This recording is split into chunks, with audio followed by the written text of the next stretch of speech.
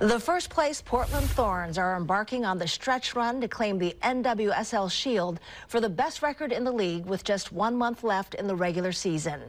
While today was an off day, two superstars for PTFC were on the pitch in Soccer City, USA.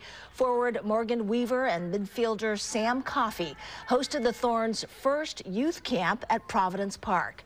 There was some coaching and some Q&A and photo opportunities as well for the group of 8 to 18-year-olds who have a cool story to tell at school on Monday. While it was an incredible opportunity for the campers, Morgan and Sam were just having as much fun as the kids, they say, because they wanted to give back to a game that has given them so much. The kids were great. They came out with such energy and were excited and didn't want to leave. Some of them were a little tired at the end, but they were a joy.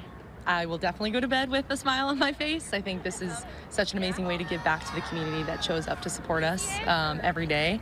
And, you know, they see us out on the field, but for them to get to know us a bit, I think is really, really special. And so I think we had a great time, and we're just grateful everybody came out.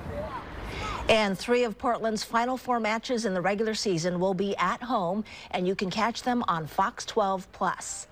The NWSL leading Thorns will return to action Saturday night against their rivals from Seattle, and you can catch the match against the Reign on Fox 12+, as we mentioned, with live coverage from Providence Park starting at 7 o'clock with countdown to the kickoff with Nick Krupke and Laura Schott.